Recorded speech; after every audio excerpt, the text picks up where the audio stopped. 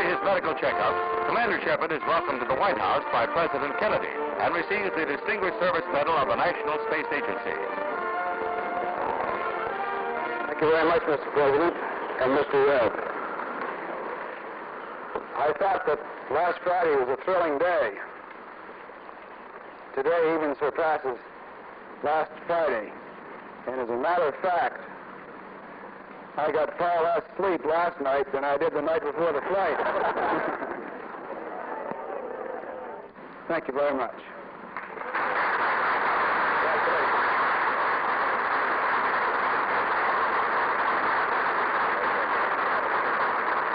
But the medal ceremony didn't follow protocol.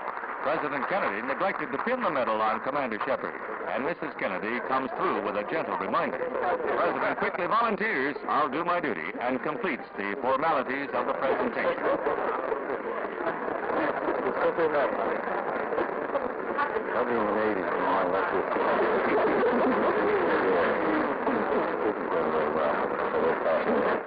Highlight of a hectic day is the parade of Pennsylvania Avenue, as an estimated 500,000 people cheered the man of the hour. New York wanted to extend its traditional ticker tape welcome also, but was turned down. After today's ceremonies, it's back to work for the astronauts. Commander Shepard said, "Today surpasses the day of the flight," as Washington extends one of its most spontaneous ovations in history. He adds, there are greater conquests ahead for the U.S. in space.